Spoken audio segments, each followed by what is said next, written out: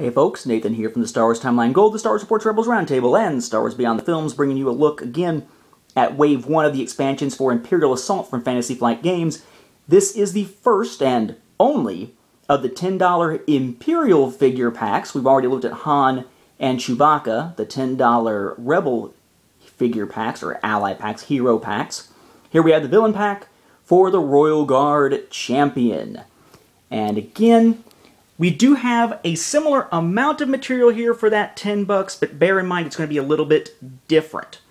Now, we've previously seen that the original core set came with one of these deployment cards and a token to represent all the characters from this first wave. So again, we've already got this deployment card. Here is another copy of it beyond the one that's in the core game, and now a figure to represent the character instead of a token. However, whereas with the heroes, so far for the Rebellion, we had a rule sheet, then one side mission card, 2 skirmish mission cards, 6 command cards, and 1 reward card. In this case, the Imperial pattern will seem to be deployment card and figure, rule sheet, then 3 agenda cards, remember because they always come in sets of 3. As before, a pair of skirmish mission cards, and then instead of 6 command cards and 1 reward card, we have 7 command cards. Okay? Just giving you a sense of what the pattern's going to be. So it's a similar amount of content, but not the exact same pattern of content here. Here's our miniature, first of all. This is sort of our dark Carnor Jax style Imperial Guard here. Again, these are packaged in such a way that staff there does not tend to get bent in the packaging the way that a lot of the ones like Vader's lightsaber did back for so many who bought the original core set here. Again, similar card to what we got before, same deployment card. Our agenda this time is Crimson Empire.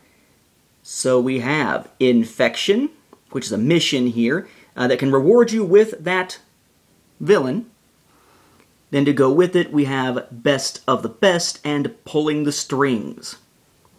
As for skirmish missions, we have Data Heist and Incoming Transmission, both of which take place at Kuat Space Station.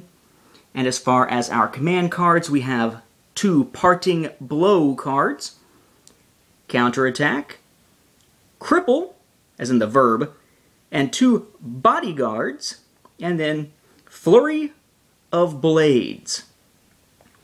As for our new setups, we have our rule sheet. Here's our map for Kuat Space Station for the skirmish. Pretty nice. I like that look. Very cool color-coded off sections. And then here is our setup for Infection.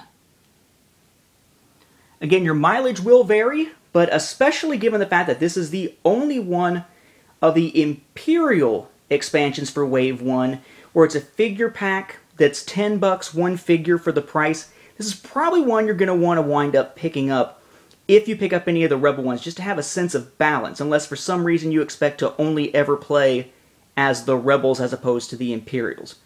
Pretty cool set. Again, your mileage will vary. Try to base your opinions of it, if you can, on the supplemental material, the cards and such that come with it, not the fact that you get the character because, hey, you've already got it.